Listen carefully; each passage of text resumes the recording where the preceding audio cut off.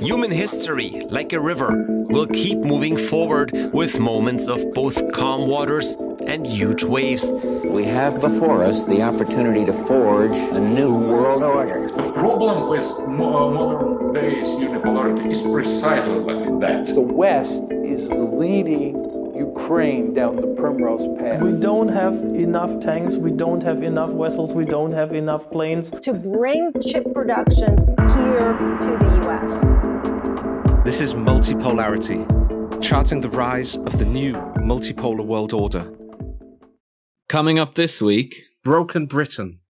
The FT has published some data that suggests the United Kingdom is essentially Romania with Singapore attached, an island of London prosperity weighed to regions that in some cases are poorer than the poorest US state, Mississippi. It highlights the way that deindustrialization and regional disparities are starting to fracture even developed economies. So is Britain about to become the first de-developing economy? Yet somehow the country's property market is still only the 12th most overheated in the world, with places like New Zealand and Czechia reporting much worse earnings to house price ratios. We're considering whether it really is a crisis in house supply, as we've been told that's ratcheted prices since the millennium. Or is it something much harder to amend? A Chinese province is repealing its hukou laws, the rules restricting where citizens can move to and settle within the country. Have they gone cuckoo with hukou? Or is this a population equivalent of the financial Big Bang? But first, the genie in the bottle. Yeah, so the Financial Times had a story this week. The title of it was, "Is Britain Really as Poor as Mississippi?" And there was a very nice chart in it which showed GDP per capita, PPP adjusted, so it was properly done, thankfully, because we've had some issues with comparing wealth between countries recently, which we've discussed on the podcast, so it is properly done. And it's showing that that not only is the UK national average per capita GDP pretty poor relative to competitor nations in Europe and also the United States, but the dispersion of this per capita GDP between areas, regions, or cities in Britain is really, really extreme. And none of this is particularly shocking, but seeing it kind of statistically presented is quite nice. London stands up in terms of its per capita GDP, where you'd expect kind of a modern, developed capital. So you can see it there tracking with kind of Frankfurt, Stuttgart, not quite as wealthy as Munich, certainly as wealthy as Amsterdam, Los Angeles, Chicago, not quite as wealthy as Seattle, Boston, New York City. But then below that, the next largest city is Edinburgh, which is way down, pretty much close to the national average in Germany. So this is a wealthy city in Scotland that has a lot of banking, deals with North Sea oil and so on. If you go there, you wouldn't think of it as a poor place. You'd think of it as an impressive city. And of course, it's the second richest city in the UK, yet it's sitting down, in the general average in Germany, and it's sitting far below the general average in the United States. It's so Edinburgh sits around below Texas as a whole, and around on par with Florida. And of course, Florida will have some rich cities like Miami. Texas will have a very rich city like Houston and Dallas. But to see a rich city like Edinburgh, sit down there with an entire state, inclusive of all the poor regions in Florida, of which there are many, of all the poor regions in Texas, which there are certainly many, is kind of really shocking. And actually, and then of course the highlight of the entire show was really the comparison to Mississippi in the US. What the data was showing is that the per capita GDP PPP adjusted in Mississippi, which we kind of associate with a very, very poor and backward place in the United States, that's really comparable to a developing country in some ways. But the data seems to be showing that it's wealthier than the West Midlands, it's wealthier than Yorkshire, it's wealthier than the Northeast. And just to give some context to that, there is nowhere in the Netherlands that is as poor as Mississippi.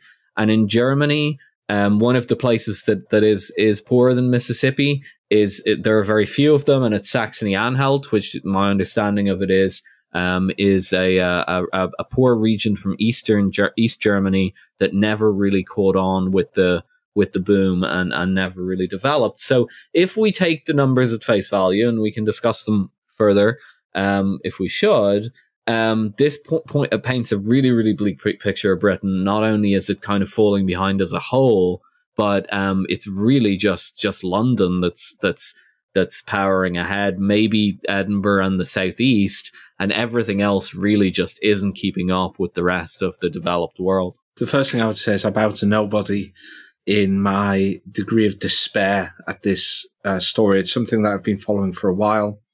I think the very first time that you and I did any sort of broadcast, it was a Spaces, Philip, and, we both decided we should turn this into a podcast somehow.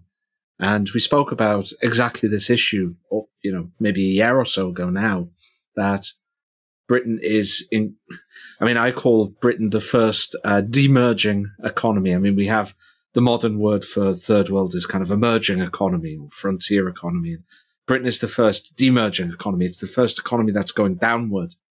And in a lot of ways, you do see third world type signals within Britain. So one of those would be that there is a huge wealth gap between rich and poor. Another one would be there's huge regional inequalities. So you have London and the rest, which this demonstrates very clearly. And that's very much the case in third world economies. If you look at the difference between Lagos and the rest of Nigeria, you'll know exactly what I mean, or the Rio and Sao Paulo area and the rest of Brazil, perhaps. You have these regions which are really the center of the country, whereas in developed economies, you have wealth right throughout a country. And then there are also things like the number of people on very low wages and insecure wages, which feeds into, of course, the income inequality as well. It's also a very low productivity economy now, which is again a great signifier of a less than developed economy, is a low degree of productivity, especially when you consider the fact that we don't have a large agriculture sector like the French or the Ukrainians or the Russians, or even the Germans have a larger agriculture sector than us. So this is something that I've been following for quite some time. It is not something I'm surprised to see at all, as depressing as it is to see on a pink piece of paper, as we did in the Financial Times recently. One thing I would say about the comparison, though, just one thing that perhaps is a little bit unfair. Both the United States and Germany are quite new countries that were formed on a federal basis. Even, during the Bismarck Reich, it was formed from a series of city-states and kingdoms that were independent at the time. And obviously post-war, it was formed on a federal system as well, with quite strong regional identities and specific regional economies, and quite a distributed and devolved government structure. The same is true, of course, in the United States, where you have individual states and very heavily devolved government, where state governors and even municipal governments through, mayoralties have quite a substantial amount of political power. And of course, the Netherlands, it's quite a small country. It's quite densely populated. You have that kind of that horseshoe from Rotterdam and The Hague round to Amsterdam, where a huge portion of the population live. So perhaps it's a little bit unfair to compare a country like, Britain to that. I think France would have been a more interesting comparison because, you very much have Paris and then the rest. And, Marseille might match up nicely with Manchester, for example, or Liverpool. But still, it's a very depressing thing to read. And not surprising at all. Yeah, I'm actually totally with you on that. The comparison seemed slightly arbitrary in a sense. Why the Netherlands? Why? Germany, you could say, okay, it's the biggest country in Europe, but why the Netherlands? Not really specified. Why not Spain? Why not Italy? Italy is famously regional income inequality. The north and south of Italy are effectively different countries. That's all right. You have the Po Valley area, and then you have the Mezzogiorno, and the gap between the two is absolutely huge, right? Like the Mezzogiorno is quite heavily kind of developing world, whereas that kind of northern Italy and Lombardy and all of that kind of area is a real economic powerhouse of kind of German standards, I would say, right? Well, the infamous Lega Nord, it means the Northern League, right? It was a party founded to say we should break away from the South because they're poor and we don't want to have anything to do with them. We're rich and we're different people. In a sense, they speak the same language, but we're different people. So I do I actually really do question that. And honestly, the FT is a good paper, but some of its data work recently looks a little bit cherry picking for headlines. I have to call it. It's been that way for about 5 years now. The other issue with them, I think, is probably and I think you alluded to it earlier, is the income inequality angle on this, and this is where the red flags go up in my mind about something like Mississippi. I'm sorry, I don't believe that Mississippi number. Mississippi is genuinely a poor place. That just is the reality. It has not developed into somewhere on par with Manchester. I mean, go to Manchester. It's okay. It's not the richest city in the world. It's got its problems, but it's not kind of this quasi-developing country. And I'm sorry to say it, but parts of Mississippi, or the majority of Mississippi, is like that. So I think what this speaks to is income inequality. The fact of the matter is that just because per capita GDP is very high, if an awful lot of that income is just accruing to a small group of people, then it's not comparing like with like. So, I looked at the very basic statistics on it. They're called Gini coefficients.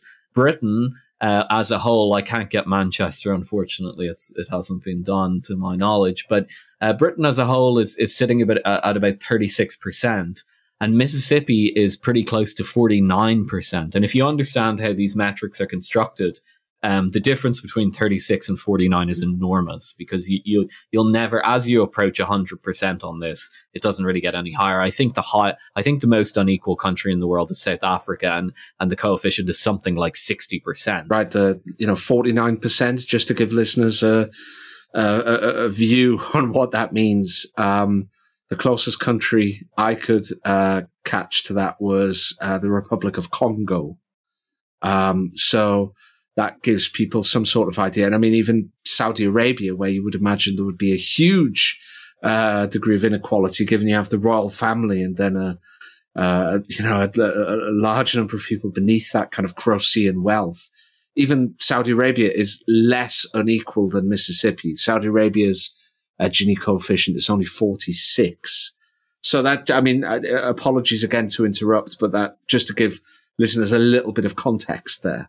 That's right. I mean, we're pushing 50% in Mississippi, and a 50% coefficient is just enormous. I mean, it's closer to the most unequal country in the world, which is South Africa, than it is to Britain.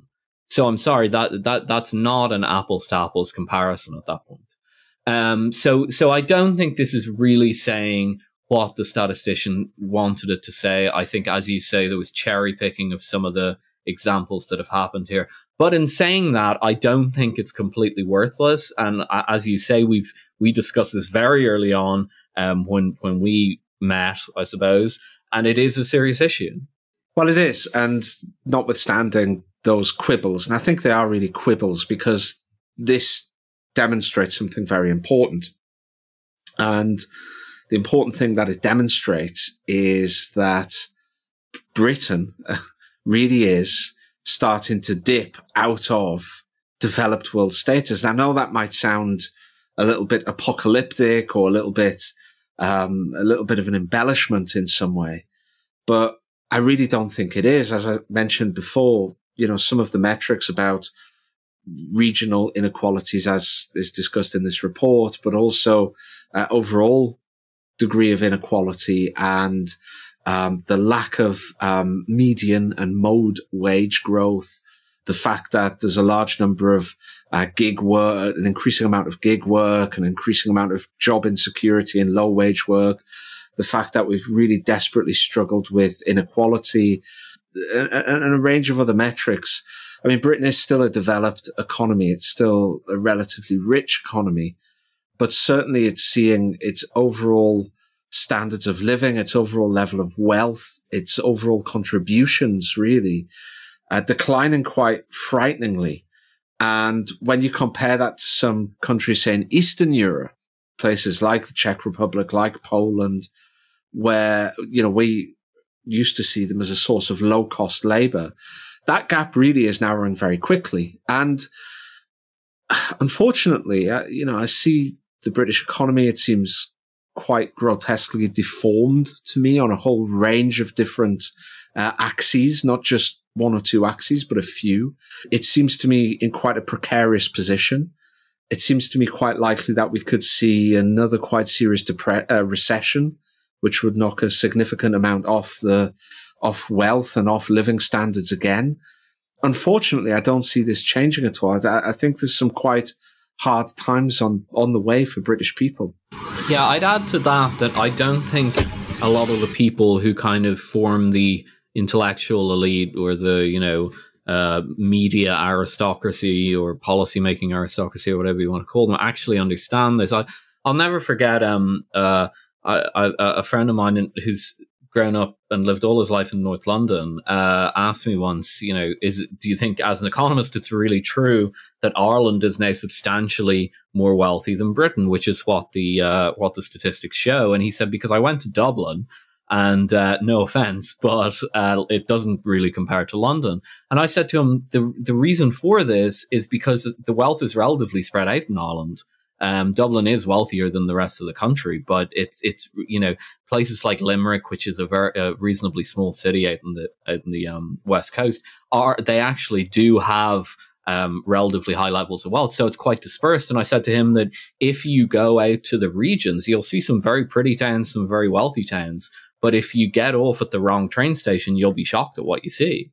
And he kind of said, "Ooh, I've never really done that." And for a variety of reasons, I quite like nature. I have done that, and I've got off occasionally at the wrong train station, and you really just look at it and you say, wow, this place is like really, really poor. So I just add to that I don't think actually a lot of people in London are even aware of what's going on in other parts of the country. They only know it as like going to some lovely town or village that is known for its tourism, so it's beautiful, and they never see the kind of random diaspora, Yeah, that's 100% right. I mean, as somebody from the Northeast and somebody who is interested in quite considerably in economic renewal of the North and the Midlands, and who follows this quite seriously, I can say 100% that if you go to certain towns and the places in the Midlands and in the north of England as well, you'd be quite shocked about what you see in terms of the quality of transport infrastructure,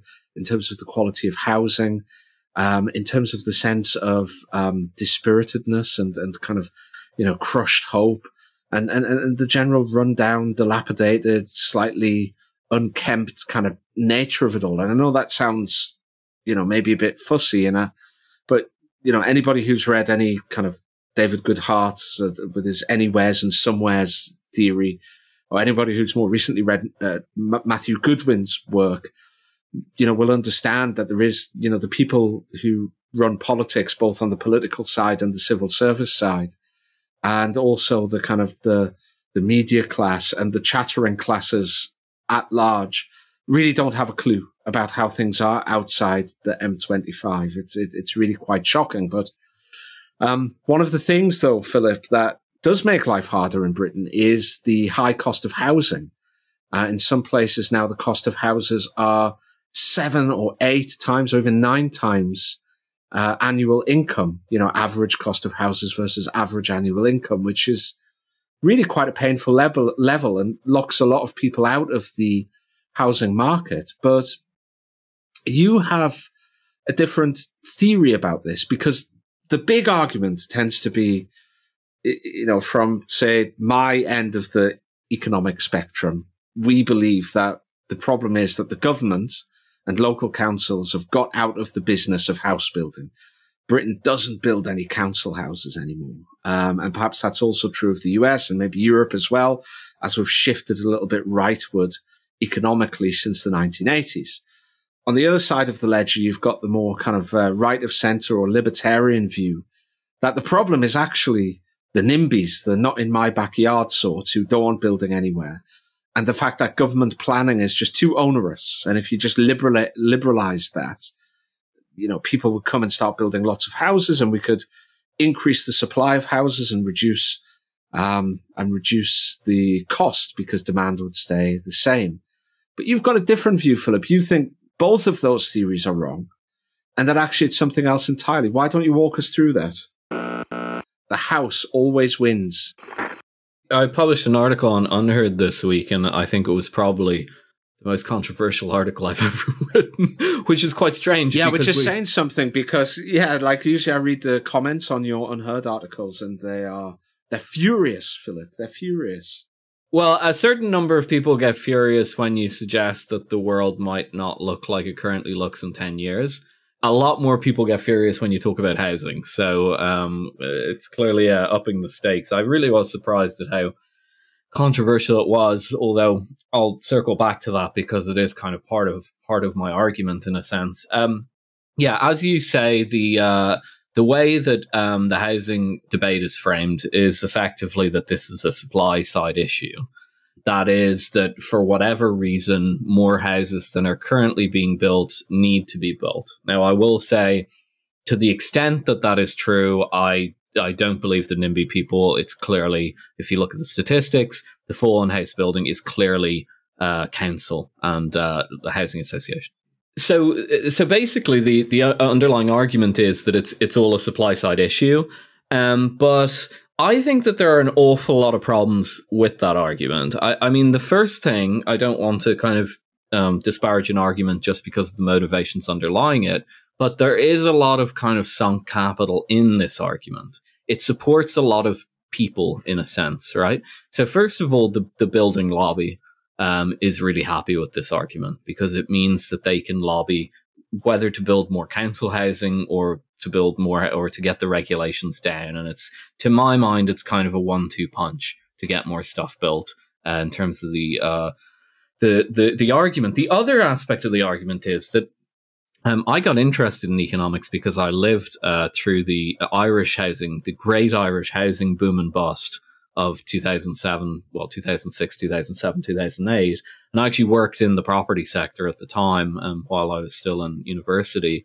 And that's why I became fascinated by it, because it was so obviously a bubble to me and everyone was denying it. And what was really striking is that bubbles need a narrative to keep going. And last time around, during the crazy bubble, the one that was really exuberant up in the run up to 2008, it was very much kind of a speculative argument about house flipping, about getting rich quick. And so it was much more obviously a bubble. Yet this time around, we've seen very similar runs up in prices and valuations, but it hasn't been justified by the same speculative mania. Now, on paper, the same speculative mania is going on because the prices are rising as fast and they're rising as high relative to incomes or rent or anything else. But the justification behind it is actually more publicly spirited, shall we say. The previous justification was greed. This time it's the common good, apparently. So that kind of makes me suspicious of the argument, not because it justifies those groups, but because we see the same dynamics happening again.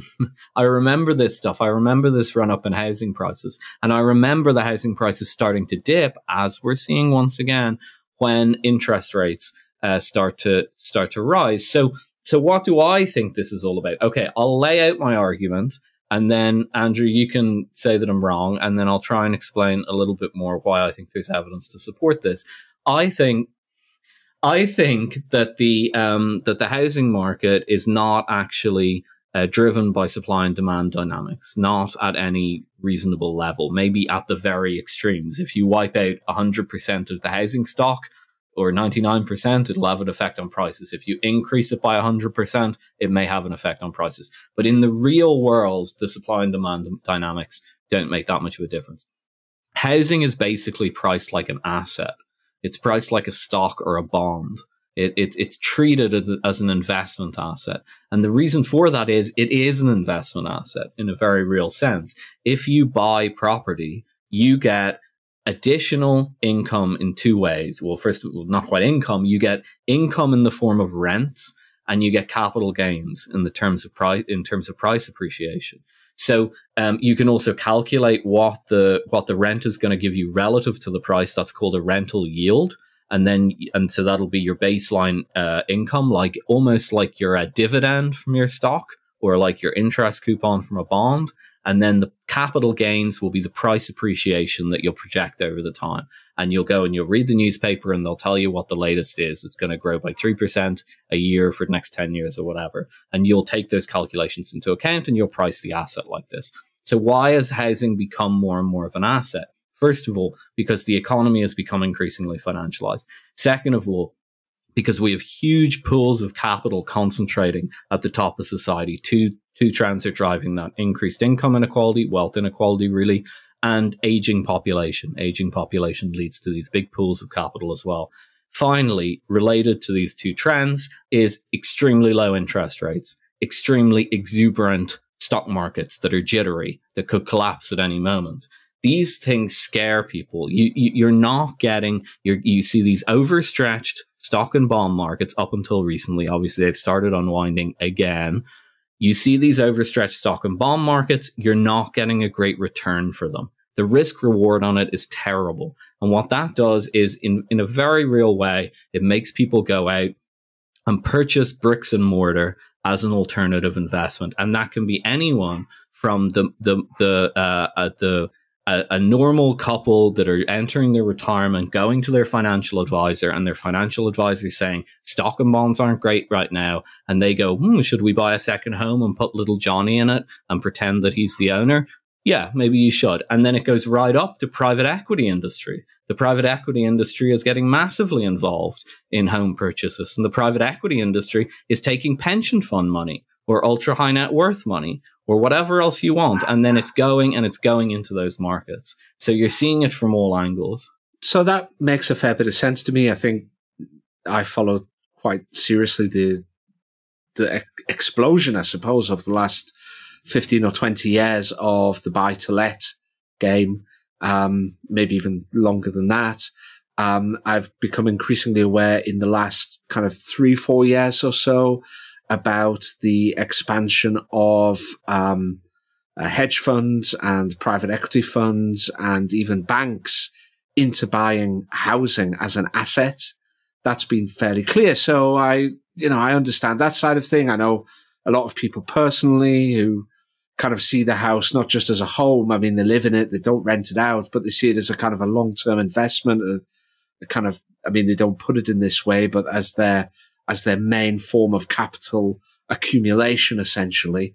I'm not altogether certain about this argument, though. I think there have been other things that have gone on in Britain and the rest of Western Europe and the United States as well over the last, say, 40 years, which have, affected the housing market. We've seen, for instance, an explosion of immigration. I think I'm not making a judgment on whether that's a good or a bad thing, but it's clear that countries like Germany and Britain and the United States and Sweden, for example, they've all had extremely high migration into their countries. And that means more people to house. Another point would be that divorces are higher now. So instead of a man and a woman living together in a house with little Johnny, who you mentioned earlier on, now increasingly, the woman lives with little Johnny in one house and the man lives in another house. That means more houses per man and woman, if you like. And there've also been other things quite country specific. So for instance, this has been quite a British centric program so far. So I hope our American cousins can bear listening to what's happening across the pond. But, in Britain, for instance, in the from the end of the war until the beginning of the 1980s, the government used to build a large number of council houses. Local councils, so kind of municipalities in American terms, used to build homes and then rent them out to people at quite a decent level. And at first, at least in the 50s and 60s, there were actually quite decent places, quite decent neighborhoods. It's not like kind of the projects in America, although increasingly those that are left are, but, you know, back in the day they were.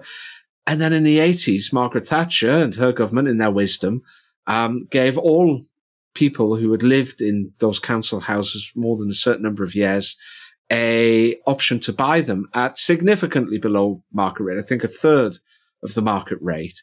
Not only did that, I mean, in theory, that didn't increase or reduce the housing stock. It just kept it the same. It just gave ownership to the people who lived in them. But what it meant was that councils could no longer raise funds to build more council houses because nobody was going to lend to them if they were going to use that money to build something that the council was legally obliged to sell to, you know, a third of its actual value. So, you know, all of these things have happened. We don't have council house anymore. We've got very high immigration. We've got quite high divorce rates relative to the 1960s, whereas private home building has stayed roughly the same. I mean, in the 1950s, there was a lot of building from the private sector under a conservative government, but that's another story. Is it not that, Philip? I mean, if I just dumped, you know, 500,000 houses or 1 million houses into the market every year, that would lower the price, wouldn't it? Surely, supply and demand. I mean, it seems like a reasonable argument. And look, as I said, at the extremes, if you massively increase or decrease the housing stock, yeah, I mean, obviously it would have some effect on prices, I'm sure. But I think it's just shown from the you know, 2-3 decades of rising house prices, and by the way, rising and falling, it's very cyclical. Again, supply and demand aren't that cyclical, but speculation is. What we've seen is that the supply and demand just don't seem to, or the supply never seems to catch up. Now that seems really weird. Why? Because look, every time anyone talks about housing, it's like something that's like near and dear to people's hearts, like other investments or other markets aren't, I guess. And when people talk about it, they tend to talk about it relative to their own country. And then they can kind of dredge up the country-specific complaints that they have about regulations or NIMBYs or social housing or whatever. But what people are missing from this is that this phenomena is happening all over the developed markets. Housing price, the way that you measure housing valuation is house prices relative to the average income in a country, and house price to income ratios are rising everywhere across the developed world. Now, if these are idiosyncratic problems about home building, whether about civil servants not checking enough boxes to build social housing, or whether it's about onerous regulations which have grown up like tumbleweeds, like weeds everywhere, this is happening everywhere at once. Like, that seems really unusual. This isn't, whereas it seems a lot less unusual to say that all these economies have been grotesquely financialized and everything's increasingly looked like an asset. The other problem is that nobody can show this with data. I mean, if you go and you start Googling about home building or about supply and demand in housing markets or anything like that, you'll get 1,000,001 Google hits, right? And you'll click on the first, second, third, fourth, or fifth, and there'll be well marketed, well designed study. Why is this? Because there's lots and lots of money in this sector. It's home building. It's the construction sector. So if you want to go and you're a think tank or you're affiliated with a university or whatever, you can, it's not that hard as an economist to get funding to go and study the housing market or whatever. And you always come to the same conclusion magically. So there is a ton of money floating around out there for the studies, yet no one, I've never been able to locate evidence of this. Now, it shouldn't be that hard to do. What you do is you'd show that there is a correlation between high house price to income ratios, so overvalued, overstretched housing valuations, and slow home building relative to population growth. Okay, that shouldn't be rocket science to do. So why hasn't anyone produced it? I'd say no one's produced it because it doesn't show the right result. Let me just give you some examples that I've pulled up just for the show. Really easy to get. If you go and you look at house price to income ratios in selected countries, this is for the fourth quarter, 2022 by country, right?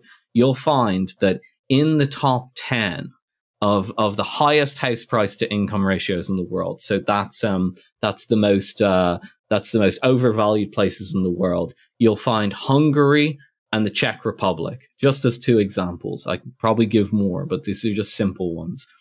Hungary and the Czech Republic have not seen positive population growth since the mid-1980s. Their population has not been growing. That includes immigration, that includes everything, since the mid-1980s. And yet, these housing valuations have gone to the moon. Now, to me, it's very obvious what that is. It's a new market of Central and Eastern Europe opening up, and people who view these things as an asset getting very excited about them, going in and starting to buy them up, seeing them as high capital appreciation, telling themselves that this country is going to develop really rapidly, so we got to get in early. And at the beginning, it's probably a good investment. But as those house prices keep going up, it becomes a worse and worse investment. And at a certain point, the housing markets will probably blow. And they'll probably blow all over Western Europe. I'm not saying they'll revert back to their normal levels of the 1990s. I don't think they will. But they'll probably come down, just as they did in 2008.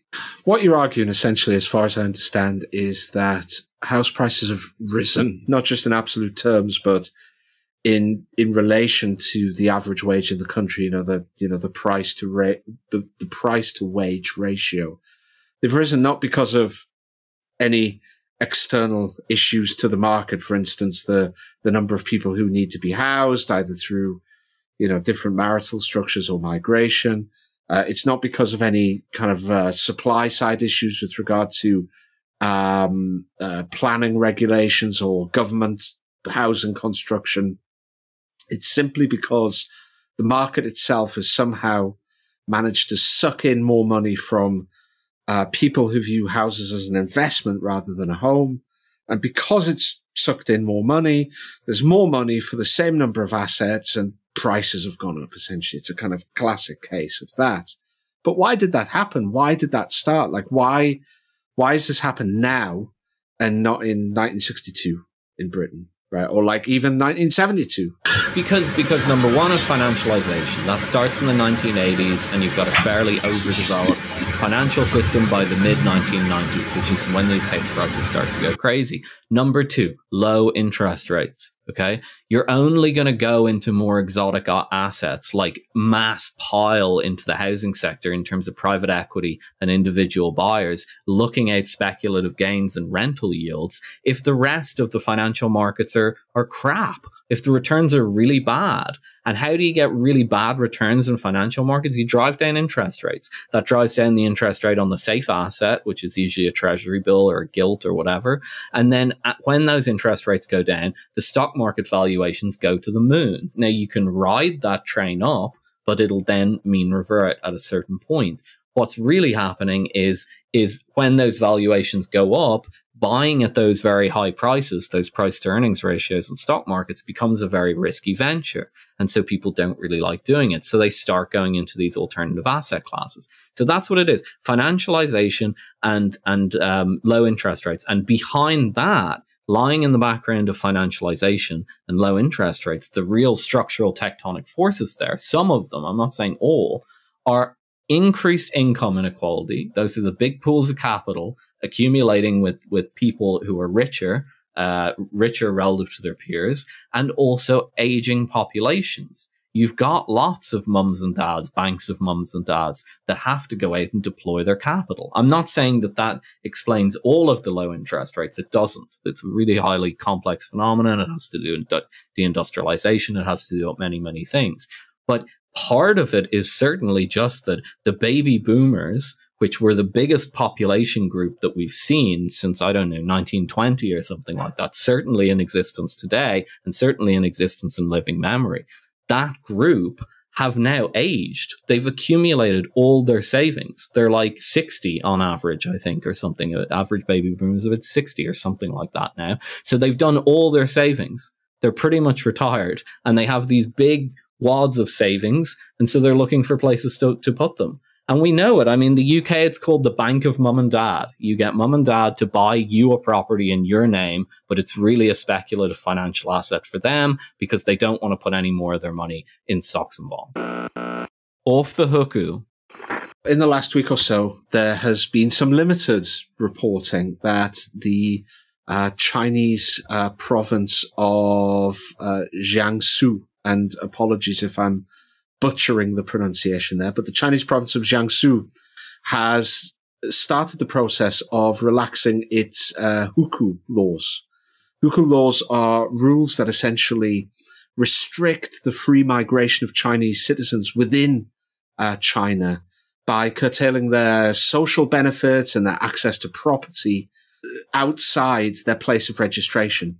And it's not easy, per these hukou laws, to register somewhere new, especially in a big city or an urban environment. So why is this important? Well, as is well known, as we've discussed a few times here on the podcast, China has a demographic problem. Its fertility rate in 2022 was 1.09, which is way below replacement level. It's actually a long way below half of replacement level. And because of that, the overall size of China's population is forecast to contract quite significantly over the next kind of 50 to 70 years or so. And that's obviously an issue for a whole range of reasons that are well known, so we won't get into here. However, as we've discussed in the past, and we did a whole special episode on Peter Zeihan's ideas and theories a while back, so people can listen to this. And one of the arguments that Peter Zeihan makes most prominently is that because of China's demographic issues, it's going to go into long-term secular economic decline. However, we at the podcast think that that is a very simplistic way of looking at things. And in fact, just because the overall size of the population might contract, that doesn't necessarily mean that they're going to go into long-term economic decline. And one of the reasons that we argued for that is that when it comes to economic growth, what's most important is the number of urban workers, because urban workers tend to be much more productive. They tend to work in factories or in the financial sector or in industry of some type, whereas agriculture tends to be much lower productivity, much lower value add. So it's not so much the overall size of the population, but the size of the urban workers that, oh, not the size of the urban workers, but the number of urban workers that really counts. And on this metric, China has actually got quite a lot of room to expand economically. It's actually only, believe it or not, we see these pictures of these huge Chinese cities with, 20 million people living in them. But actually, it's only the 121st most urbanized country in the world. Only 61% of the Chinese live in an urban environment. Now, if you compare that to, say, the UK, which is the 51st most urbanized country in the world, and 84% of people live in an urban environment. So, almost 25 percentage points more in Britain live in urban areas than in China. But even if you look at the United States, which still maintains a really big agricultural sector, I mean, it's one of the main food exporters in the world, and it's got a large population, which it feeds easily, perhaps a bit too much. The US is the 54th most urbanized country in the world, and that's got an 83% urban population. So China has got a lot of room to expand. And one of the arguments we made was like, look, if China wants to mitigate some of the impact of its low fertility rate, now there are all sorts of things it can do to address that low fertility rate, to actually solve the problem at source. But if it doesn't, and just wants to mitigate the issue, it can just accelerate urbanization. It can just accelerate the process of urbanization. And in fact, it seems that that's what it's doing with the relaxation of these hukou laws, because what that would do is it would make it much easier and much more attractive for rural workers to go and work in the city. They'd be able to get access to social benefits. They'd be able to get access to property. They'd be able to stay. They'd be able to move their whole family rather than being just migrant workers and working in the toughest, less secure jobs. They'd actually be able to go and make a life there. And that would actually mitigate some of the issue with the overall decline in population by countering it with increasing the size of the urban working population. So I actually think that although this hasn't really been covered much in the press, and even though it's been, covered through the prism of these hukou laws themselves and some of the communist hangover and also the current economic situation. I think the big news about this is that it should help China's long-term economic prospects. Yeah, I think of it like immigration without the downsides of immigration. I mean, it's effectively immigration. I guess you're losing some rural population, but that's probably not too big a deal. And it has all the upsides and none of the downsides. And as you say, there's an enormous pool to draw from here. I think my kind of baseline attitude with all things China is don't write them off in terms of their ability to plan. I'm not saying that mass planning of economies and so on is a good idea. If it goes too far, you see what happens in the Soviet Union. But I think having for example, a 5-year strategic goal being set that isn't tied to an election cycle is a pretty powerful tool for stuff like this on variables that you can control. So my kind of instinct is to think that you shouldn't probably write off China's capacity to do these kind of things a priori anyway. The other issue is that a lot of their problems are due to this kind of controls that they've put on their population. On the demographics question, it always drives me crazy because it feels like we're throwing stones in a glass house ourselves. I mean, I do a lot of work on demographics and so on in the West, and the statistics are absolutely dire. They're terrible, and people don't really realize that, for example, the United States and the United Kingdom haven't had below replacement level birth rates since the early to mid 1970s. So that's I'm pretty sure China has a substantially higher birth rate in the early 1970s than the United Kingdom and the United States. Of course, we say, well, we're able to plug that gap with immigration. Well, that'll reach limits, and I think we're actually probably pushing up against those limits as we speak. And China, of course, now have this kind of internal immigration that they can do. So that kind of aspect of it's always driven me crazy. But the other point to be made, the kind of general point, is that our problems with demographics aren't the result of policy, not in any explicit sense. I mean, I guess you could say when they took the bans off selling contraception or something, that was the underlying cause, but I think that's a little bit murky. I think it was probably the invention of the contraception itself. The demographic problems that we experience are driven by individual choices.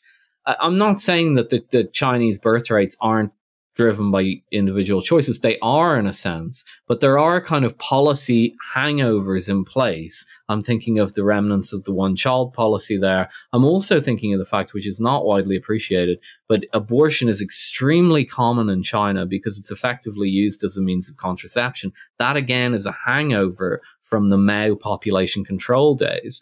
And so it in theory, when you look at the setup there, you say, wow, there are probably a lot more levers to pull to try and jiggle this population problem than there are in the West. Because in the West, frankly, and I think about it a lot because I write on family policy and so on, you really would have to get people to fundamentally change the behavior and choices that they're making. I'm not saying that's impossible, but that's a lot harder than just lifting the ban on 2-3 children or perhaps trying to cut down on the utilization of abortion for contraceptive means, for example. So yeah, I think we should kind of not look at China like, oh, well, they'll definitely solve the problem, but I think we should take a very nuanced look at it. And we should also just be very cognizant that the Chinese know this problem exists and they are fairly determined to solve it.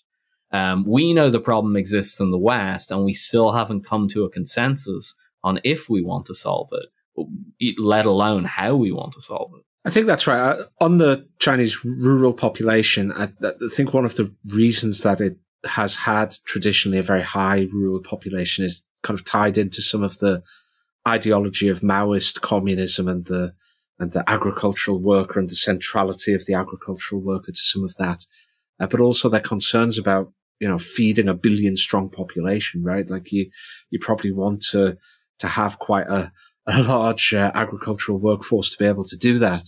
But these days, it's fairly clear if you read the literature that there's an enormous amount of room to make Chinese agriculture much more efficient. And the easiest way probably to do that would just be to get more rural people to move into the cities so that some of these farms could consolidate, they could build up enough capital to invest in productivity improving plant and machinery and the rest of it. So, this process would actually probably help the Chinese agricultural sector become more efficient itself. So as you say, it's almost like having the benefits of migration with fewer of the drawbacks. I'm not going to say none, because some of these cities, I mean, one of the reasons they maintained these hukou laws to start with was because they were concerned about the development of slums in Chinese cities and the ability of infrastructure in the cities to keep up with the explosion of population. We see all over the developing world that as countries urbanize, you get these huge shanty towns or favelas or townships emerging on the edges of cities because they simply can't keep up. The infrastructure is always terrible and the rest of it. So the Chinese wanted to avoid that. And so they've got to, they'd have to put a fair bit of work in to expanding infrastructure and expanding the housing stock, I guess. But at the same time, these are all things that the Chinese actually want to start doing again now, given that, while growth hasn't been as dire as perhaps it's made out in the West, it still hasn't met Communist Party of China expectations and targets for this year since the reopening after COVID. So this is something that they want to do anyway. So it might kill lots of birds with one stone. I also think you're right with regards to some of the issues China has. Clearly, the low birth rate is at least in part about the one-child policy that was held in place for a long time. There are loads of policy levers that they could pull with regard to this, whether it be lifting the child limit restrictions, whether it be curtailing the amount of abortions which take place in China, which is a large number. And we've seen certain authoritarian countries in the past do that. Most famously, Romania in the 1980s banned abortion completely, and also giving incentives for people to have kids. I mean, the Hungarians do it, and the Russians do it, and several other countries do it as well. Now, I don't see why the Chinese would be short of cash to do something similar, especially as they want to rebalance the economy more to domestic demand and the consumer side of things, and a little bit away from export and manufacturing. That's one of the big problems that China has at the moment. So maybe one of the ways that they could do that is by shoveling money in the form of various incentives to people who have kids. Who knows? But I think this is one sign that the kind of the loosening of these hukou laws is one sign that some of the Chinese doomsters are really quite wrong and almost primitive in their analysis when they say, the fertility rate is low, demographics look really bad, therefore inevitably we'll get this mechanical decline in economics. Well, if you look a little bit deeper than skin deep, that ain't necessarily the case. And I think these hukou laws are evidence that things aren't going in that direction.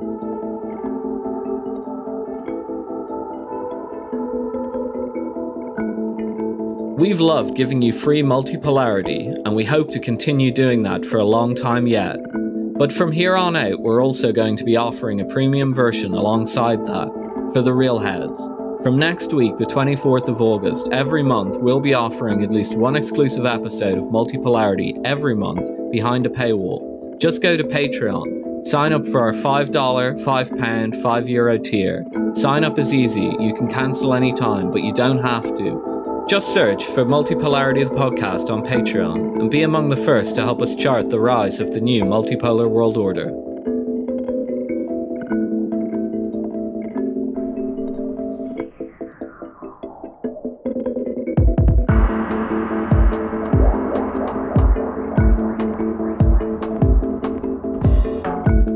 We are fresh from a huge victory.